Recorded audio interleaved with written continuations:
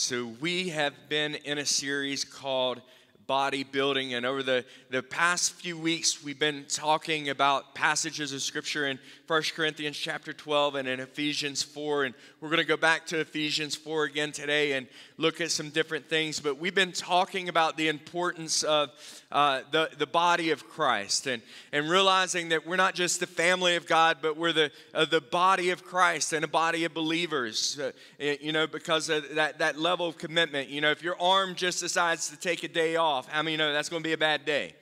That's going to be kind of a rough day. Anybody who's ever broken an arm or suffered some type of injury, you know that when you're not able to use a part of your body, like it affects the entire body. And so we've been talking about realizing that every person that is part of this church is part of the local body. But not only that, but iHeart Church is just part of the corporate body of Christ. And many people wonder, well, why do you even go to the Dominican? Why do you do stuff in Honduras? Why do you do stuff? Because this is all part of the body of Christ. We're there to build the body because there are people who are lost. There are people who are hurting. There are people who need Jesus. And we have that. And we have the answer. And we have the good news of the gospel that can bring freedom into their life. And we're not just called to build our local body, but we're called to build the body of Christ as a whole. And it's time that we begin to really realize that we're just not an inactive part of the body. That every one of us have giftings. Every one of us, that when we were in our mother's womb, that God formed us and created us with specific purposes and destiny and things that He hoped for us to accomplish. That when we go to church, when God leads us to a church and that church becomes our home church, that God is leading us to that church, not just so that we can go and be fed every week. Not just so that we can go and our kids have a great children's ministry and be fed every week, but so we could connect in and find our place in the body and begin to build the body. Begin to reach, do your part to help reach those that are lost. I mean, you think about it today, right now in the sanctuary, it's kind of quiet. But can you imagine if we had those 60 to 80 kids that are out there in that wing and all of them were in here climbing all over you and mom, the whole time that you're trying to listen and stuff. Can you imagine how chaotic it would be in here? But because we have some people who are wearing these green shirts and black and green shirts that says IHeart Kidz because they faithfully serve, then the kids are able to receive a message that they can learn about God on their level, but we're also able to have a few minutes where we're not being pulled on as parents, where we can focus, where we can hear from God. Every part matters. Every part matters. You know how I know every part matters? Nobody in this room ever thinks about the sound man until it starts squealing or they can't hear something. Come on, it matters. Every little part that we have truly matters. And we need to realize that and not belittle what our part is. As we talked about in 1 Corinthians, that I can't be upset because it's not a foot or, all these things. But find your part, play your part, and build the kingdom of God. Today I want to talk about some benefits of the body of Christ and how the body of Christ serves one another and how we build each other. The first thing is this, is that the body is supposed to strengthen the body. Now, I know all of y'all look at me and you're like, Pastor Brandon, I know you obviously know about bodybuilding because you're so huge and you're so massive and like your arms are just big. We can tell. We know that. So teach us about this, I know that's the thoughts that were going through your mind and everything. But I'll just let y'all know, when I work out, the few times that it happens, like my arms, my bicep has never picked up a weight. My quads have never picked up a weight to strengthen my biceps or my quads. But you know what has? My hands have reached down and picked up weights. And then my hands, as I pull them up, my elbows bend And as every part is doing their part, as my fingers are gripping, as my hand is holding, as I start to bend my elbow, then what does it do? It's strengthening my biceps, or strengthening my triceps, it's strengthening the different areas, whatever weight that I'm doing it. The body is there not just for you, but to strengthen other parts of the body. You know, when you lift weights, if you're trying to strengthen your legs, you don't just you don't lift weights with your legs. You don't just set a weight down on your quad and just start lifting it up and down with your leg. That's not how it works. You take weights and you set them on your shoulders and you grip them with your hands. And then you have to start bending at the knees. And as you do all of those steps and go down, you're strengthening the muscles. Every part is important to the other parts of the body. And if one part takes their day off, then the other part of the body isn't being strengthened in what it's supposed to be. It takes my hands to increase my biceps. It takes my shoulders. It takes my hands. It takes my fingers to increase the strength that's in my legs. Every part is not isolated. We work together for the strengthening of the entire body. And every little part matters. And so when we don't do our part, we're not just hurting ourselves, but we're also preventing the body from being able to be built and being able to be strengthened and being able to accomplish what it's supposed to do. In Ephesians 4, it talks specifically about some positions that help strengthen the body. It says that he gave us apostles, and he gave us prophets, and he gave us evangelists, and he gave us shepherds or pastors, and he gave us teachers to equip the saints for the work of the ministry and for the building up of the body of Christ. So he says there's two purposes that he gave that, what's known as the fivefold ministry. The two purposes are, one, to equip the saints for the work of the ministry. You know who the saints are? It's not like St. Peter, St. Paul, you know, all those things where you have to perform a miracle and all those stuff before you achieve sainthood. A saint is someone who has received Christ as their Lord and Savior. Come on, turn to your neighbor and say, you're a saint.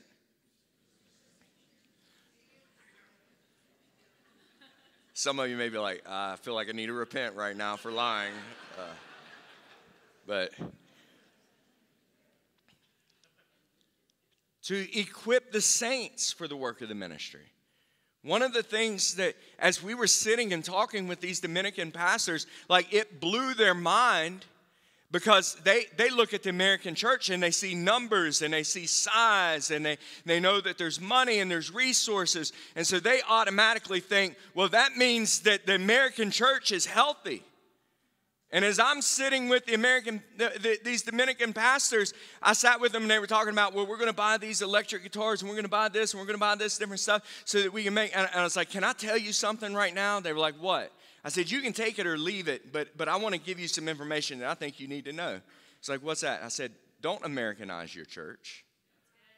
And they looked at me like, what? What do you mean? I said, what you have in here, they literally had drums that they had stretched a piece of leather out and created their own thing. They had a little piece of metal that it looked like a cheese grater, and they were taking like a metal thing, and it was back and forth keeping rhythm. They didn't have keyboards. They didn't have electric guitars. They didn't have any of those things. But you know what they did have? They had the presence of God, and they had passion in their hearts for worship. And I told them, I said, don't Americanize your church. Because what happens is we can have all these pieces and everything, and we've got the lights and we bring them down and we've got the screens, but there's many times that people just sit here like this in church. And we've got all the right pieces that should create an environment for the presence of God to be there. And people go, this is my testimony. Man, we keep saying the same words over. Like they couldn't come up with new words to this song. Like, this is my testimony. This is my testimony. And Cassidy gonna sing this again? I mean, like, we've already been singing this for 3 minutes. And here, when I was at the church, like they worship from 9:30 to about like 10:30-ish. Then I got up and preached from 10:30 to about 11 o'clock. And then from 11 o'clock till 12:30, you know what they did? They went back to worship. No instruments. None of that. But passion. There wasn't one person looking at their watch. There wasn't one person worried about getting out of here. Rich would tell you, you sat back there and just saw people who didn't have all of the things, but they had the main thing. They had the main thing. Because they knew it wasn't about performance. They understood, they had their part in worship. They had, one lady had a tambourine that only had one little thing left on it. But she wasn't going to stop. She beat that thing to death. And it wasn't in a bad, disruptive type thing. It was in a passionate worship for her Savior. They just served. They just worshiped. They had passion. I believe they believed the words that they were singing. I had no idea what they were singing because it was in Spanish. I had no clue. But they were connected in with it. They understood that this is my part. I'm here to worship God. I'm here to learn. I'm here to do my part in building the kingdom. That phrase there, building up, is the Greek word oikodome. And oikodome means this. It means the building up, or more literally, it means spiritual advancement. What are you doing when we build up, it's not just building up in numbers, it's building up in spiritual advancement. Are you taking ground for the kingdom of God? Is there maturity being gained as you grow? There's so many people that stop at the point of salvation and that's it. God doesn't want to leave us at the point of salvation. He called us to be disciples. There should be some advancement. There should be some training. There should be some wisdom that's growing, some maturity that's growing, some spiritual muscle that's being developed by what we do. And unfortunately, in the majority of churches today, there's not a ton of spiritual advancement. Because people come in and they sit in the same seat week in and week out and week in and week out. And you know what? They leave struggling with the same sin, same struggle week in and week out. The same problems. But figuratively, what this word means is it means constructive criticism and instruction that builds a person up to become a suitable dwelling place of God. Now think about that. What does the scripture say? That, and I think it's 1 Corinthians 6. It says, do you not know that you are the temple of the Holy Spirit? God's design is that as we are in church together, as we're in small groups together, that we're growing up in our relationship with God, that we're maturing to where we become a more suitable temple, a more suitable tabernacle for the presence of God to dwell. And it said specifically, an example is a place where the Lord is at home. Now think about that. You think about your life. Is your life a life where Jesus would feel comfortable if he was in it? Is your home a place where if Jesus came and sat and visited your home, he would feel comfortable in that place? Can I tell you something? If you're a believer, the Spirit of God is inside of you. He is inside of your home. But many of us don't acknowledge him. Have you ever went to somebody's house and you can tell you're not welcome? You got invited by somebody, but the spouse didn't want you there. It was an inconvenience for them, or you're as a kid, you go over to somebody's house and they said, "Oh, my parents are fine with it," and then you get there and you can tell they're not fine with it, and how many it feels awkward, it's just that. Or you're there and like the spouses are arguing and fighting the whole time, and you're there for dinner and they're slamming things down and stuff, and you're just like, you're not feeling very at home right now. Or maybe you go to a house and they open up the door and they let you in, and then they never talk to you. Like you're just sitting there and you're like, they're just going around being busy doing their own thing, not paying any attention to you. You don't know what to do. Should I leave? Should I stay? Hey, is there anything I can do to help? No, we're good. Okay, I'll just sit here then. But how many of us treat Jesus like that? That he's in the room, but we don't even acknowledge him. Like we're not spending time with him. We're not talking with him. We're not growing. Have we created an environment where God feels at home with us? And if we're not, then there's some bodybuilding, there's some spiritual advancement, there's some training that needs to take place in our lives. It goes on in verse 13, and it says, we do this until we have attained the unity of the faith.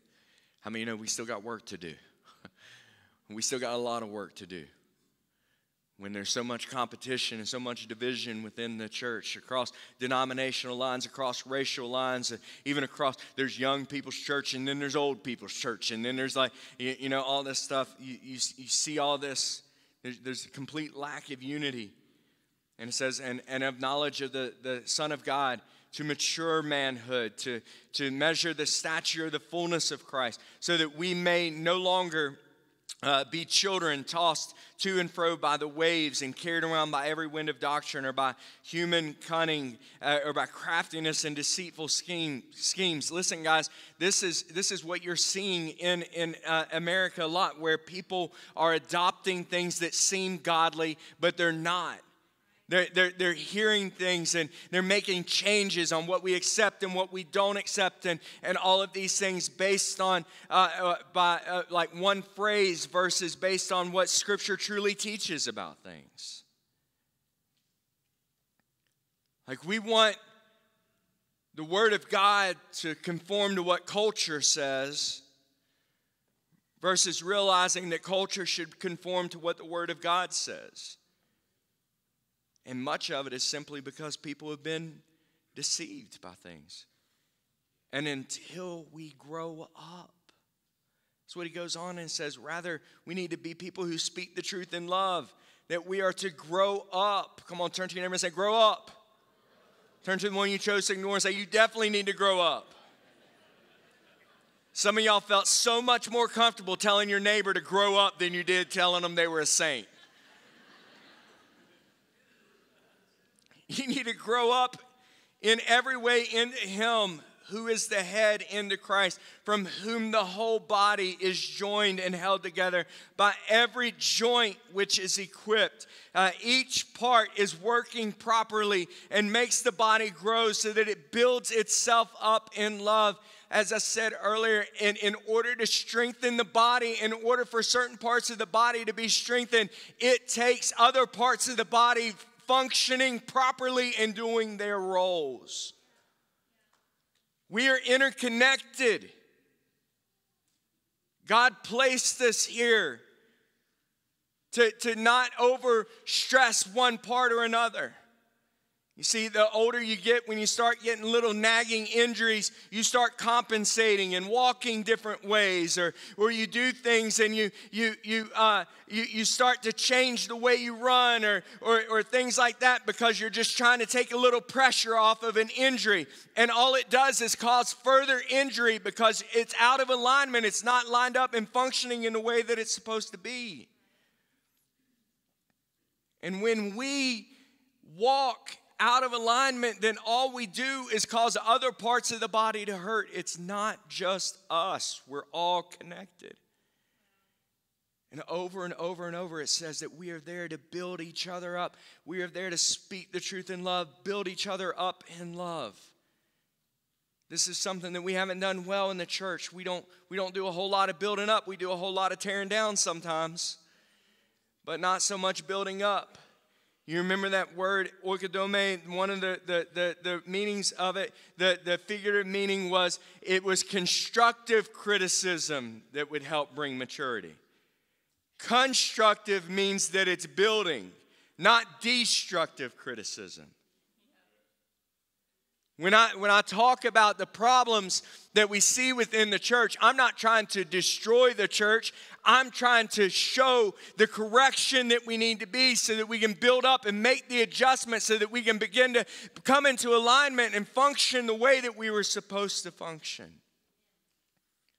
We're not meant to tear each other down with our words. We're not meant to destroy people with our words. In fact, he goes on in Ephesians chapter 4, verse 29, and he says, let no corrupting talk. Some translation says, let no unwholesome or no negative talk come out of your mouth, but that which is good for the building up as it fits the occasion, so that it might minister grace to the person who hears. When people encounter you, and what you say to people, are you building them up or are you tearing them down? Parents, we have to watch this, because if we correct our kids and their behavior by tearing them down and telling them how horrible they are and what a failure they are and how disappointed you are in them, and we tear them down, then they're going to look for somebody who will build them up and tell them what they want to hear, not what they need to hear. We need to make sure that when we tell people and when we correct people with things, that we're not doing it in a way that destroys, that leaves them hopeless, that leaves them in condemnation and guilt, but we're doing it in such a way that leads them hope, that leads them into a desire to better themselves, that we're speaking up to people and building people up and not tearing them down. We are never meant to destroy one another. In fact, the second thing that the body does is the body heals the body.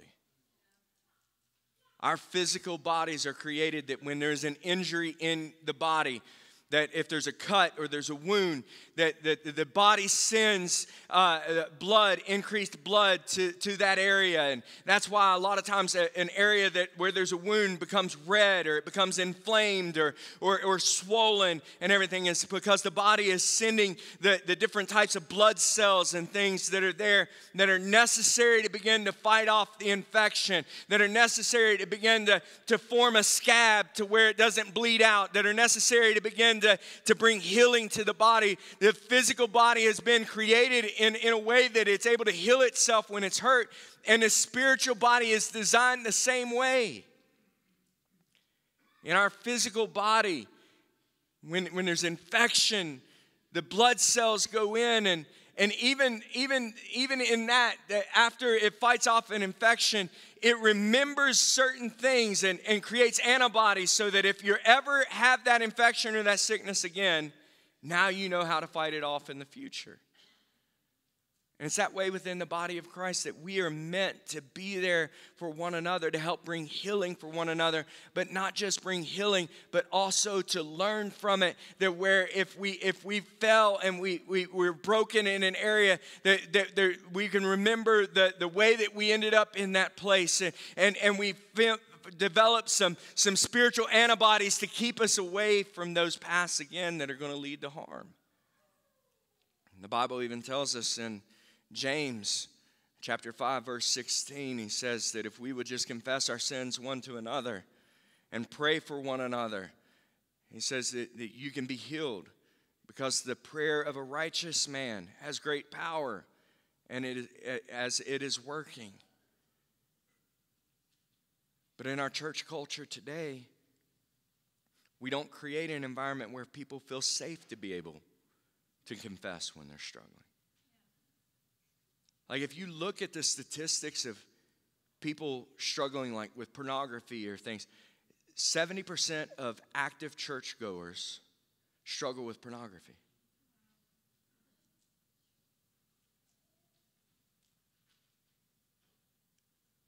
But yet nobody feels like they can confess that they're struggling with pornography. They feel like they got to hide it. And listen, 45% of women within it, this isn't just a guy problem.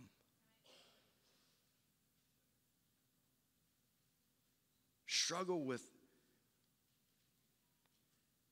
but we'll do a sermon and we'll talk about something like that. And then we're like, okay, if you're struggling with this, like we have to be vague in our altar calls because nobody would come if we're not. If I just said, okay, guys, if you're struggling with pornography, get up here, we're going to pray. Ain't nobody coming. You ain't coming.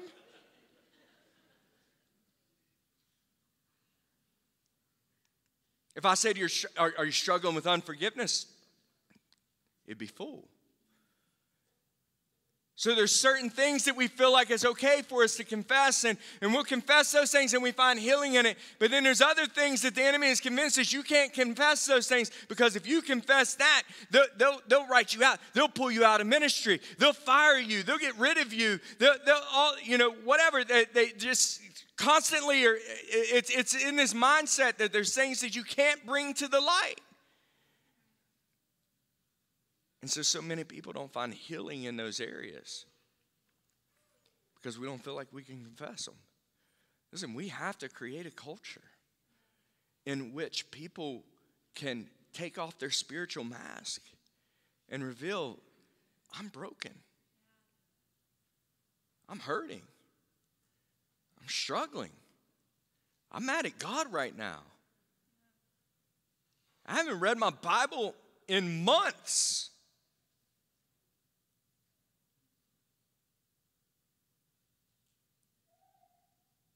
Without judgment.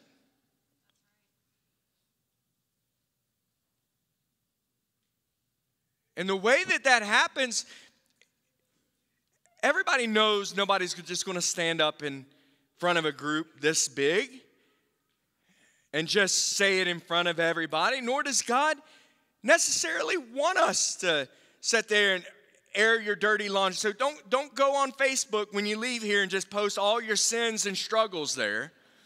Because all you're going to get is a bunch of haters that are going to jump in on you and start tearing you apart. But we have these cool little things called small groups. We tell you every week, scan the QR code and be a part of a small group. And yet people don't do it because they don't see the benefit in it. Well, part of the small group is that as we're joining together, we're strengthening one another. And another part of the small group is that if one of us are struggling or hurting, I've got other people that I can confess what's going on in my life so that I can see healing in my life. And so some people struggle with all these things in their hearts and lives and battle. And they're just like, I feel like I'm all alone. Sign up for a group. I feel like I'm the only one who struggles with this. Get in a group, and I guarantee you will find out that you're not. Because the person to your right and to your left is every bit as messed up as you are. It just looks differently. Your pastors are messed up. I'm just letting you know, if y'all think y'all got a perfect church and a perfect pastor and stuff, you're wrong. Your pastor loses his temper and gets angry sometimes. Your pastor looks at things the wrong way and gets judgmental or critical. Your pastor struggles with things. Since I've been a pastor, there have been times as a pastor that I've looked at a woman with lust in my heart. Oh, I'm leaving the church. Guys, if we can't create a culture where it's real, listen, guys, 60% of pastors are struggling with the same areas of pornography and lust and things. But they don't feel like they can say anything because their church would be voting them out and getting rid of them. You can't vote me off the island. We don't do congregational votes. But if you choose to leave because your pastor's imperfect and has failed time after time, there's times when I've held unforgiveness. There's times when I should have said something and I didn't say it. There's times when I shouldn't have said something and I did say it. Just ask the referees at the basketball games.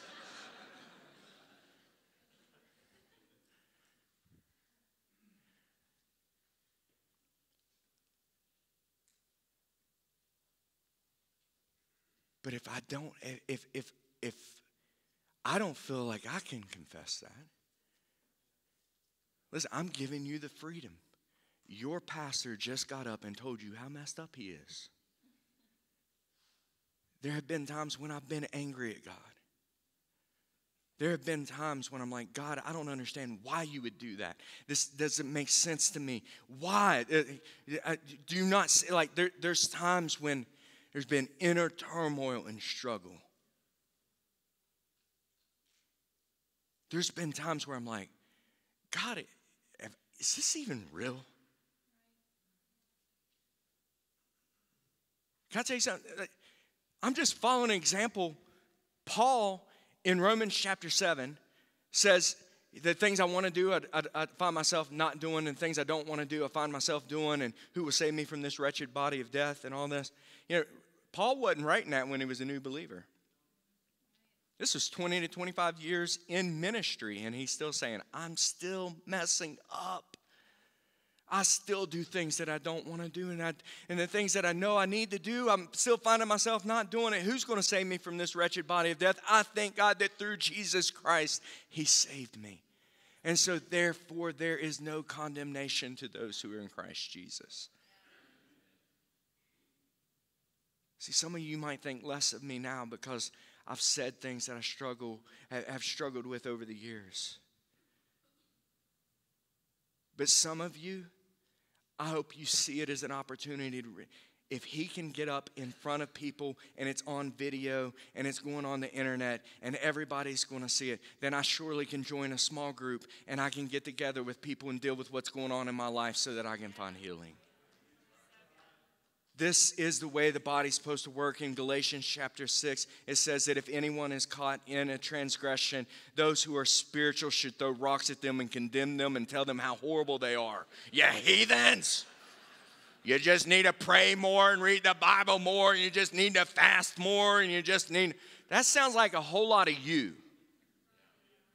Paul didn't say the things that I don't want to do, I find myself doing, and the things I do want to do, I'm not doing. So I'm just going to have to pray and fast and intercede more and get an accountability partner and everything, and then I'm going to be able to overcome this. He said, who's going to save me from this? I already know who saved me. Jesus Christ already paid the price on the cross for me to be saved from this. And so I'm not walking in condemnation and shame anymore.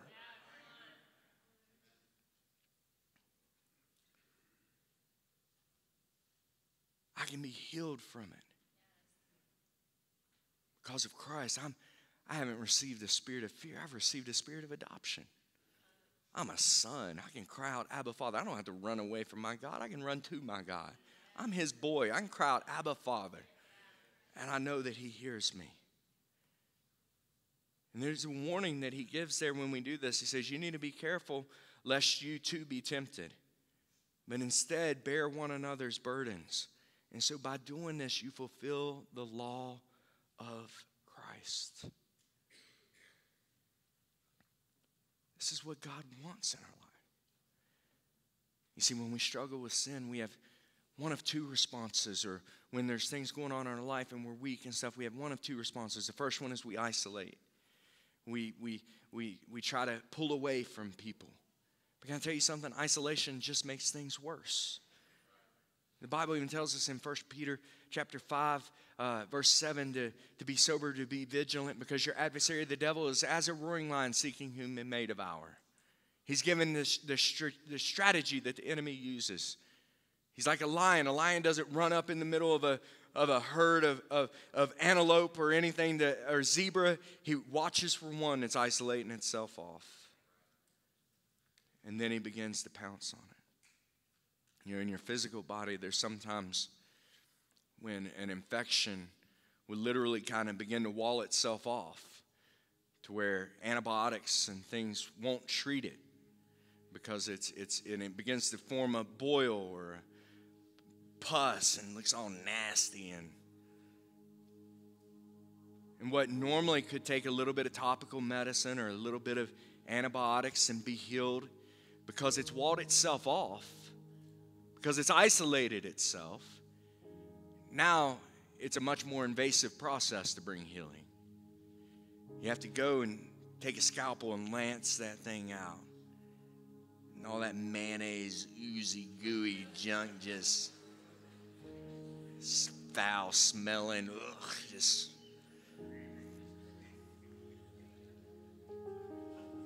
just hope when you pop it, it doesn't spray up and hit you in the eye. You know, just y'all loving this.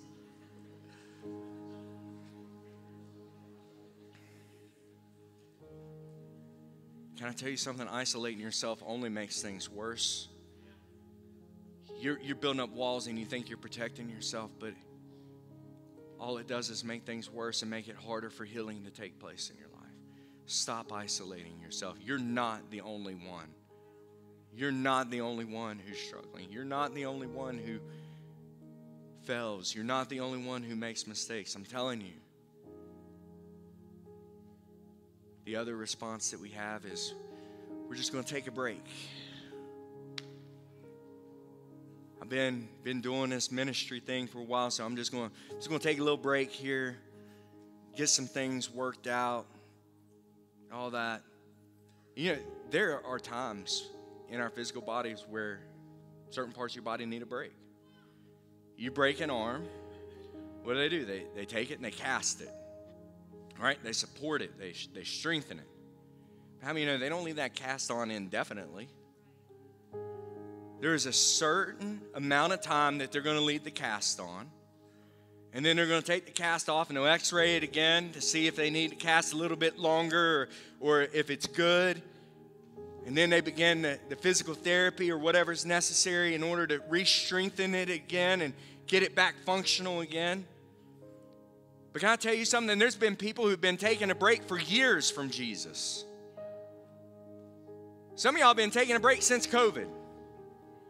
Like, I realized I was running at too fast of a pace, and it was crazy and everything. So I'm just taking a break, and it's just me and my family, and we're just going to get up in the morning and just watching online and all this and disconnect and everything, and it's just going to be us in our living room and all that. But you know what happens? It begins to, one Sunday morning you sleep in, one Sunday morning something happens and you miss it, and then it's like, oh, I'm going to catch it later, I'm going to catch it later, I'm going to catch it later, and then 3 or 4 weeks go, and you haven't caught up with the one 3 or 4 weeks ago, and because it's a slow fade of isolation for the enemy to just pull you out of the body.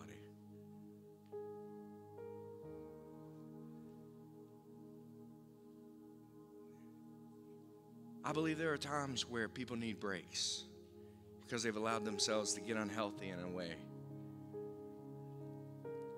But when you put a cast on my arm, you don't detach it from my body. Right? That would be stupid. If your doctor ever says you got a broken arm, we're going to cast it and then we're going to cut it off.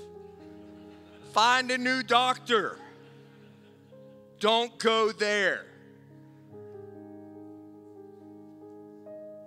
But that's the way we do it from the spiritual body. I just need a break. There's a lot going on in my marriage. There's a lot going on in my family. So I'm going to take a break. When are you coming back?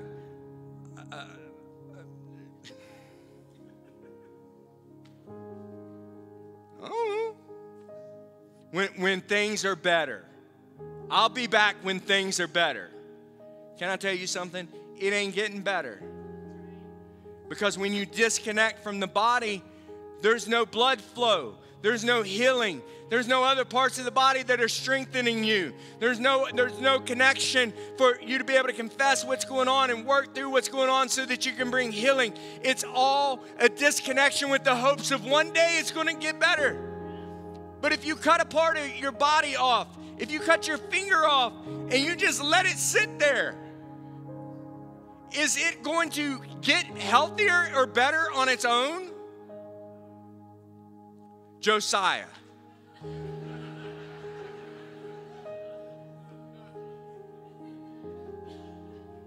Like, when you cut your finger off, and I had to go get the tip of your finger was already black after just a little bit of time. It was already dying. When we called the doctors and said, how are we, can you reattach it? And so like, no, it's already dead. It wasn't cut clean. It wasn't like it would have taken a miracle. You had to be at the right place, right time, right surgeons, right everything for that to ever even function. It's gone. But yet so many times we disconnect from the body and hope that it's not going to just dry up and die. It's not getting better when you're disconnected. If you need a break, take a break, but define the break. The same way, why do they not put a cast on for an indefinite amount of time? Because if you put a cast on and you walk around with that thing for 6, 9 months, a year, all the muscles that are supporting the cast are going to begin to atrophy, and you're not going to be able to walk when they take that thing off. Because you've lost all strength to it. But if they only put the cast on for a short period of time, and then when the bone has been healed, then they begin to do physical therapy. What is that? That's intentional therapy that is targeting the muscles and things that are around the broken area so that it can bring healing. If we're so intentional about our physical body, about targeted healing and staying connected, and yes, have a protection, but stay connected, and then once we take the cast off, then we're going to do these things to strengthen you. You don't get released from, like I tore my ACL. When they took the cast off, or when they took the brace off, they didn't just release me to go play basketball again. No, it took months where I was allowed to bend my leg a certain amount, and then I was allowed to do certain exercises, and then I was allowed to do this. And then over the course of 6 to 9 months, then I was able to go and play ball again, or go run again, or do things. It's the same way when we take a spiritual break. It's not, I'm out, I'll see you guys later. When I get better, I'll be back. You ain't coming back. You never come back that way, because it's not the way the body works. God created the body to help bring healing to the body. We need one another. We need connection. So if you've been on a break, it's time to get reconnected. Let's target this thing, and let's do the therapy necessary to strengthen you. Find healing so that you can begin to function the way that God created you to function, so that the body is strong, so that the body is healthy, so that we can continue in the spiritual advancement that God has called us to do.